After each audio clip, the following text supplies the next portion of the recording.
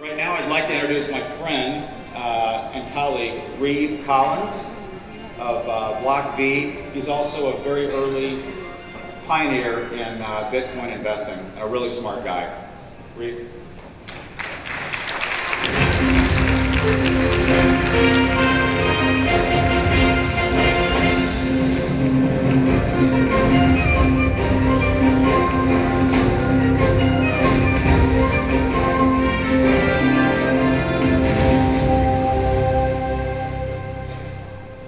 All right. Well, first I really want to thank my good friends Apollo and Rod for having me here today and for putting this whole thing together, for having the vision and the passion to unite everyone and educate and inspire them to just share their passion about blockchain technology, cryptocurrencies, and how it really can change the world.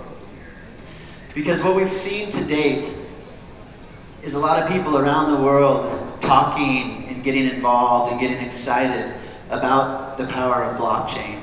And that's really what we're here to talk to you today about. Not really deep dive, but I'm going to keep it a little more high level. You've had a lot of great presentations chatting about what is a Bitcoin, what is the blockchain, why it's going to change the world. But I want to give you some more broad strokes to really, hopefully, make it much more impactful on why it's time to get involved. So first, just a little bit about myself. I was fortunate enough to have my very first job out of college be in an internet company. It was the very first digital media online advertising agency. I was the 7th employee, and within 2 years, we grew to 500 people, went public, and were worth $6.6 billion.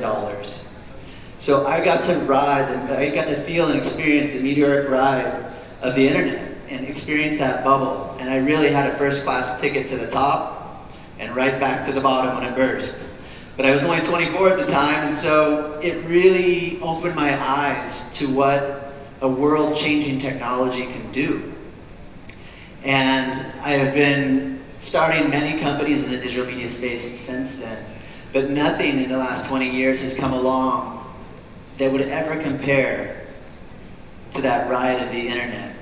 It's not very often in any of our lives when there's a technology that comes along that can actually change the world. And that is what Bitcoin, that is what blockchain has delivered to us. And it's still in the very early ages, the very early stages of this new technology.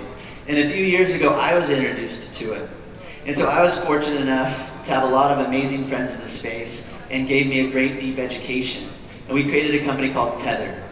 So when Bitcoin and the blockchain first came around, people started to realize that it's a much more efficient, fast, easy way to move money. The challenge at the time was that the only money that you could move was Bitcoin. Bitcoin was very unfamiliar, very volatile, and people still weren't quite trusting it. But what we realized is that there's this new platform called blockchain that allows you to move money globally, instantly, for free. So we decided to put the dollar on the blockchain. And when we first did that, we got a lot of grief, a lot of pushback. People just didn't get it. They didn't understand what the blockchain was. They didn't feel it was secure. They didn't think there'd be any use case for it. It's taken a while for the world to realize how powerful that is. So now you can move real world currencies, dollars, euros, yen, as efficiently and easily and quickly as Bitcoin. And so today there's over $800 million in circulation of Tether. They do about $1 billion worth of trading volume a day. So for the industry, it's provided a way to utilize this new set of payment rails with a currency they're familiar with. My latest venture is called BLOCKv.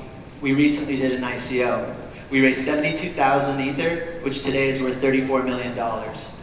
That whole experience doing an ICO, being part of the fabric of this new breed of companies, these new tokenized business models, has been very rewarding, very exciting, very enriching for me, just in the knowledge that I've gained on the impact that this will have in the world. I'm really excited about BLOCKv. I'm very passionate about it. The beauty of it is that it's going to be a pioneer in these new tokenized business models, in these new types of companies that don't operate with equity, but they operate with a token. They don't have shareholders, they have a community. And so everyone who contributes to that community receives a reward. They interact with these tokens go up in value. the tokens go up in value based on the work that they put into the community. And so it flips the notion of shareholders on its head. Think about Facebook.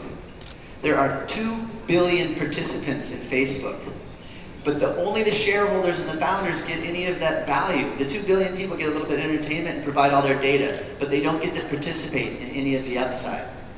Imagine if there was a token that every time you wanted to do a like, upload a photo, add a friend, you had to use a token.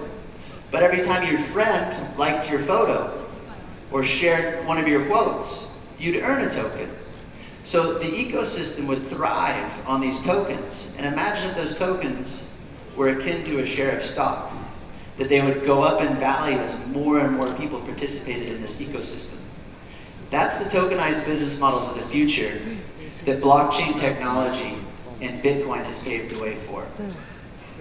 And so today, what I really would like to talk to you about is how do we take this technology from the millions to the billions.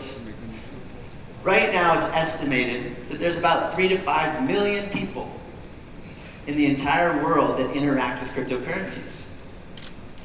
There are 3.5 billion people on the internet.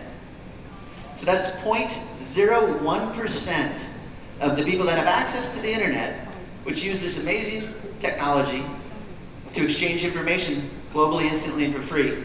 Only 0.01% use this technology to exchange value, money. It's kind of really powerful when you think of it in those terms, because that is the promise of blockchain. It's going to enable the whole world, anyone with access to the internet, the ability to have a mobile bank in their pocket.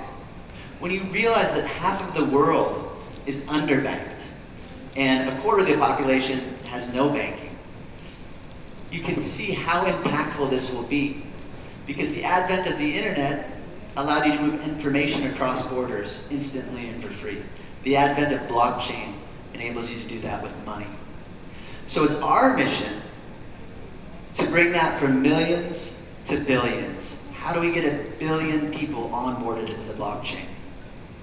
Well, what that takes is an interface moment. So before any technology reaches the masses, there's a small group of people out there, scientists, researchers, governments, that have created this technology, fringe groups, and they get impassioned, and they feel the excitement, they feel the potential.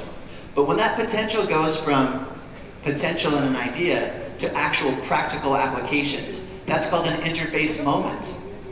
It's because an interface was created to enable the average user to meaningfully interact with the underlying technology. So when you take the internet, it was around for quite some time before 1993 when Mark Andreessen created the web browser.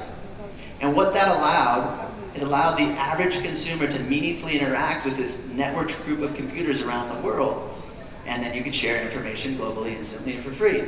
And it changed the world as we know it. We all have felt that impact. When he created it, there was 26 websites.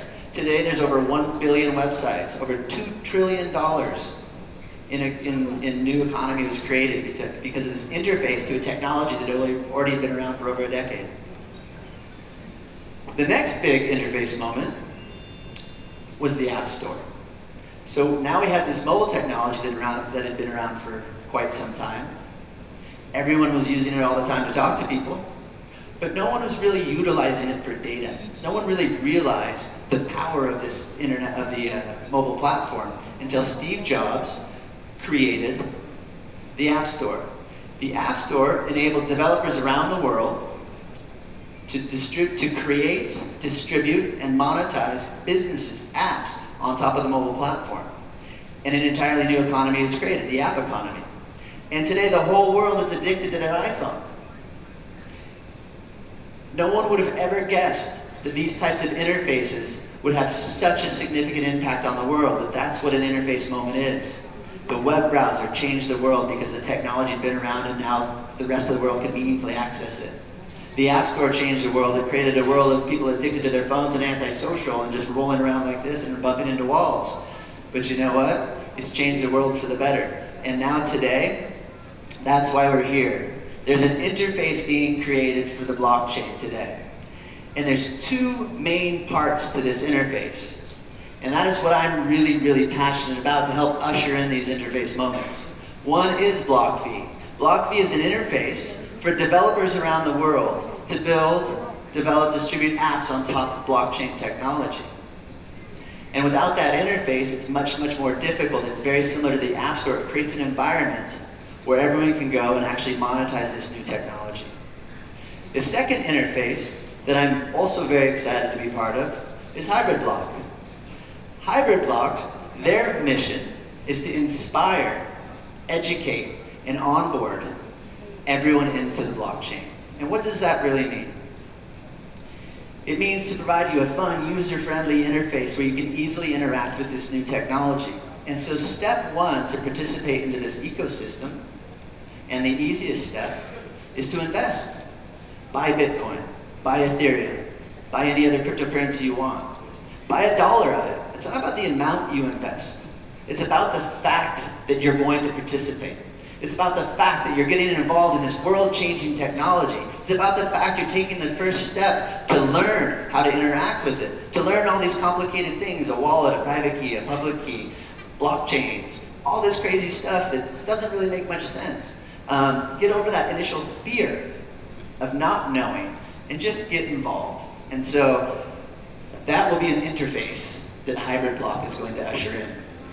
They'll make it much easier for you to get involved. And just once your foot's in the door, you'll go deeper and deeper down this rabbit hole.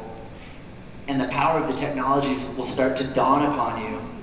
And for a lot of you, you'll probably dedicate a lot more of your life to learning more and actually getting more involved and building businesses on top of this platform. Similar to the internet. When it first came out, 26 websites. Today, everyone has a website. So now you kind of know where we're at, where we've come from, and we're at this moment in time where this technology is about to burst onto the world, and you'll really be able to meaningfully interact with it. But I want to share a couple things of why. Why do you care? Why do you want to interact with it? What is Bitcoin? What is blockchain? You've heard a lot of different discussions and a lot of different analogies and a lot of different ways to figure this out. But I'm going to try to break it down in a way that I hope resonates. So think about money today. Bitcoin is simply another type of currency. You guys all travel a ton and you're used to interacting with lots of different currencies, dollars, euros, yen, yuan, whatever. Now, you can interact with Bitcoin. But what's the difference? Well, Bitcoin is way, way, way better than your money, than anyone's money, than any fiat money. And this is why. Let's look at the characteristics of money. It's finite. Well, actually, most money is not. Governments control the money supply. They add to it, they take away. Sometimes it improves the economy. Most of the time it's a disaster. Some governments do it well, the top few. Most of the governments actually destroy their country's economies. So Bitcoin is finite. We all know the supply, 21 million Bitcoins ever. To date, about 16.7 million Bitcoins have been created. By 2036, a little less than 20 years from now, 99% of all Bitcoins will be created and will be in circulation. It will take 100 years to mine that last 1%. But for the most part, we will experience the bulk of this currency over the next 20 years. And that's why when people say, can Bitcoin go to 1 million? Well, we've got 20 years to find out. And this is why it will go to the million, is because of because of specifically how much better Bitcoin is as a unit of monetary value than the traditional government-backed currencies. So I've described finite. Bitcoin is finite. Government-backed currencies are not. Authentic. That's another claim to fame for Bitcoin and the blockchain and what it's invented. It's enabled, for the first time, to have a currency that's actually uncounterfeitable. You can only have one Bitcoin. You can't counterfeit it. And everyone can be secure in that fact. There is no fiat currency that can make that claim. Transferable. Well, this is probably the most important in this room. Imagine it, your local currency. Right now, you probably have some restrictions on how much you can send to whom when you can send it, and how you move it around. There's a lot of oversight into what you can do with your own money. Well, Bitcoin does not have that restriction. It is your money. You own it. You can move it anywhere in the world, at any dollar amount, at any time, almost instantly and almost for free. Possessible. It's similar to transferable. The reason why you can't transfer it is because you actually don't own your money. That's why a lot of people have cash, because they feel like they can do with it what they want, but the uses of cash is limited because you can't send it globally instantly and for free. So possessible, you have a bank account. Guess what? That bank account is run by men and regulated by governments. You don't actually own it. In Greece, they took like 20% of their entire population banking deposits during the financial crisis. So you don't own that money. Bitcoin, on the other hand, you own it. No one can take it. It's completely in your control. And lastly, it's traceable. And why is traceability important? It's very important in the fact that, imagine charity events, government spending, any type of spending that you want to track. Right now, you can tell there's a lot of different transactions and donations and processes where money goes in and the money that you want to get to the other end disappears, or a big portion of it gets siphoned off. Well, while you can gain Bitcoin and make it a little more difficult to track, you can also manipulate it so it's very easy to track. So imagine if you could track every dollar from the inception all the way to distribution. You could track where it went, who spent it, and what they did with it. That's the promise of Bitcoin. So when you add up finite, authentic, transferable, possessible, and traceable, you can really realize how much better it is than typical money. So now you know what Bitcoin is. What is the blockchain? Because you hear a lot about Bitcoin and the blockchain. Well, I'll tell you what the blockchain is. It will blow your mind. Actually, I'm not going to tell you what the blockchain is because it doesn't really matter. Like, the blockchain enables you to transfer money, but what doesn't matter is how specifically it works, right? Because do you know how the internet works? It's a bunch of protocols. A protocol is a set of rules that allows you that governs how data is transferred. HTTP, SMTP. I don't know how it works either, but we all use it. And so you don't necessarily need to know the inner workings of the blockchain, because on some levels it's complex. Some levels, its elegance is in its simplicity. Half the reason it can't be hacked is in its simplicity. It's because simply they give every computer around the world the option to have a copy of the entire ledger. But I don't want to go too deep into what and how the blockchain works, but really the power of the blockchain. So now you know that Bitcoin as a currency is much, much better than your typical currency. Think about the blockchain. Blockchain is another fancy word for banking system, for a banking infrastructure, for financial institutions, for that entire industry. Those are the traditional payment rails that we have today. You go to the bank, you send a wire, you pay X, $20, $30, $40, it takes 3 to 7 days to move. There's many intermediaries in the process, and it's a cumbersome, inefficient, old process. It has different regulations in every country around the world. It takes a different amount of time, costs a different amount of money, and there's different sets of controls. There's no universal, unregulated banking system. Well, wait a minute, there is. It's called the blockchain, a universal, unregulated banking system. A system that works with no oversight. It doesn't require the men that own the banks and the governments that own those men any permission from them to send your money. It provides the mode of transactions for this new type of money, Bitcoin. And it does it in a manner that evens the playing field for the whole world. It equalizes us in a manner never possible before. This money exists outside of governments, outside of kings. Prior to this point in time in history, the only people that could create new money were kings and governments. And they fought a lot of wars to protect that. And today, we can all create money. I just did. I did an ICO. I created my own currency. I traded it for another currency. Bitcoin is a new type of money created by outside of the regulatory system. It's very, very, very powerful. And that's why you see a lot of this challenges around regulations and governments saying it's illegal. I want to control it. I don't trust it. The reason being is they cannot control it, they cannot regulate it. What they can regulate and control is you. They regulate us, their people, and they try to tell us what to do. But for the first time in their lives, and the first time in those governments' experience, they can't regulate and change the system. It exists outside of them. So that's what the blockchain is. It's a new global financial system that allows you to transfer this new type of money that's much better than any money that's ever existed before it. That's why this is such a revolution. That's why this will change the world in ways we can't even fathom. Think about the internet. What did it do? It allowed you to send information globally, instantly, for free. That's amazing. It changed the world. But that's information. The title of this event is called the Internet of Value, because the blockchain allows you to send value, money, globally, instantly, and for free. It's much, much more powerful than the internet. And it's not just money, it's value. Because it far expands the use cases beyond just monetary transactions. Now you have programmable money, which opens up a whole new world of things. I want to touch on one other topic, because you know about Bitcoin and Ethereum and the 2,000 other cryptocurrencies.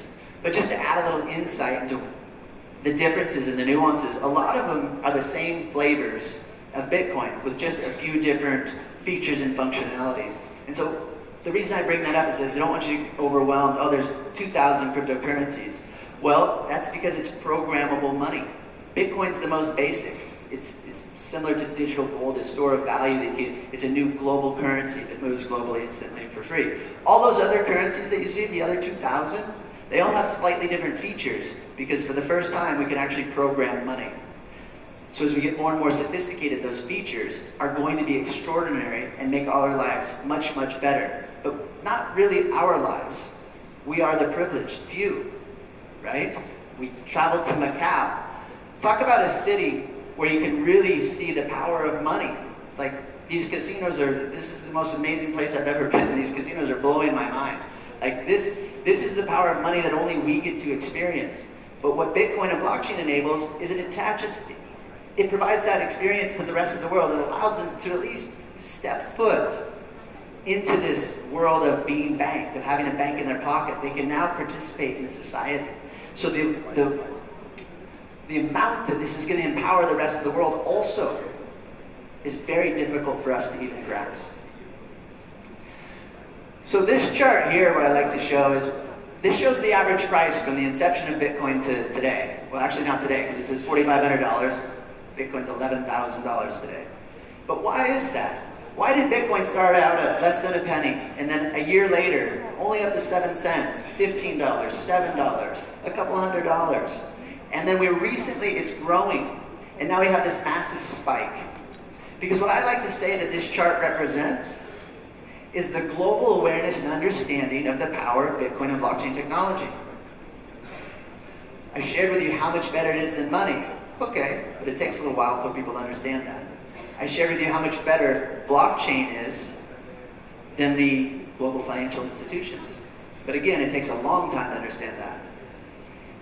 Lastly, the governments are doing their best to really get their arms around it, so it suppresses the speed of its growth. Unlike the internet, when it came out, it was, for the most part, embraced and allowed to proliferate on its own. Since this deals with currency, which is near and dear to everyone, it's taken a little while longer for it to grow. And we're still in the very, very, very beginning, because that's what this chart represents. Is 2017, you get that little spike. We're still only at a couple million wallets. We're not even close to 1 billion. We're not even close to 10 million. And so there's so much more room to grow. And that's why you should all get involved. Every day, the gentleman earlier showed an amazing cartoon of the guy curled up under his desk saying he can't even move because Bitcoin's $1 million. So it's not about the price, it's about getting involved. And I want to put it in perspective a little bit. Because when you think about, oh, Bitcoin's worth $100 billion, or $185 billion today, it's way overpriced, where's it going? Well, this gives you a little perspective on the money, on the value of money around the world. This chart was done a little while ago. It says Bitcoin's at 41 billion. And now today you see it's at 185 billion. So it's approaching some of these global, the value of some of these global companies. But look at Apple, look at Amazon. Apple's a hardware manufacturer. Amazon ships products around the world. Bitcoin's money. Bitcoin isn't going to be compared to Apple and Amazon. Let's go with the market cap of gold, 8 trillion USD, 1 trillion. $83 trillion is the global economy. We are just starting to scratch the surface on the value of Bitcoin. The fact that it's way better than regular money. The fact that the payment rails, the blockchain is way better than the financial institutions we have today. We're just scratching the surface. It's time to get involved. Bitcoin truly will change the way the world operates. The blockchain will touch your lives in almost every aspect in the near future. The reason being is because this type of technology, the way it works, makes transactions more efficient, cheaper, and faster. So when you have an alternative like that out there, the whole world will flock to it. It will take some time.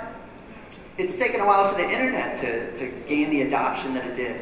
Remember in the late 90s and the early 2000s, it was always more and more people are getting online, but we're getting there. 3.5 billion, over half the population, has internet. Very soon, they will use that internet to transact with value. I added this chart in here because I think it just illustrates a very interesting point. So, Andreessen Horowitz, Union Square Ventures, they're two of the largest VCs in the United States, and I'd probably say the most well-respected as far as investing in blockchain and Bitcoin companies. Mark Andreessen, he actually brought forth the first interface for the web browser back in 1993, creating Mozilla. Both of these guys have made some of their largest investments in the US in Coinbase. And Coinbase is what you could call an interface to get into the blockchain. It onboards people quickly and easily, or as quick as they can and as easily as they can, in the United States into Bitcoin. It's just that first step for people to participate. They see how important that is. They want to invest, encourage everyone to get involved. Coinbase's last round was valued at around $1.6 billion. So these types of companies that make it easy for the world to onboard, that are an interface for everyone to get involved, that's where a lot of money is going, because that's where we're at. That's how we get from millions to billions. And again, that's why I'm excited to be at Hybrid Block. I'm excited to be a part of this. I'm excited to usher in these types of interfaces, to bring this interface moment, to make it happen quicker. Because the more people you get involved, the faster the technology grows, the more knowledge, the more excitement is put behind it, and the greater things that we'll see. So, where's this all going? Not there. You lost my last slide, which is amazing. It's a rocket to the moon. Because everyone says, where's Bitcoin going? And we all say it's going to the moon. But why is that? What does it really mean? And this is what was most impactful for me, actually, when I was thinking about how to capture that sentiment, right? Going to the moon. It's because the world sees all of these people making a lot of money in cryptocurrencies and Bitcoin and diving in, and they want to get involved, but they don't understand. So what we're encouraging is just get involved, because you will quickly understand, because it is a more efficient and better way to do business. But getting involved, that's what I want to touch on. That's the beauty of this technology. Prior to blockchain and Bitcoin, if you wanted to get involved, think about the internet. At the peak of the bubble, there was like $7.2 trillion in value pumped into that bubble. That's what made it grow. But all of that value came from the privileged few. Who is that? Those are people with access to sophisticated financial institutions and stockbrokers. And they had the money to dive in. You couldn't put in $5. You had to put in whatever amount to buy actual stock in all of these companies. You had to jump through a lot of hoops. So that's what it took to get involved and really feel the excitement of the internet and participate. Or you had to get a job, get stock options. Hopefully those turned into something. All very complicated processes. The difference today, and the reason why I think that $7.2 trillion that poured into the internet will pale in comparison to what's going to be poured into the cryptocurrency blockchain space, is because you don't need to have those access to financial institutions. You don't need to be part of the top % of the world that can actually do it. All you need is an internet connection. And soon, therefore, instead of just that 7 trillion, you have access to the global population of people online. to actually start participating in this economy. And so I truly believe that cryptocurrencies, blockchain technology, will really replace businesses, technology, and the way we do things today. And the world will change in ways we can't even imagine. So, in closing, I just want to thank you all for being here, and I just hope I've conveyed a little bit of passion and excitement and understanding in why it's important to be involved in this amazing new world. Thank you very much.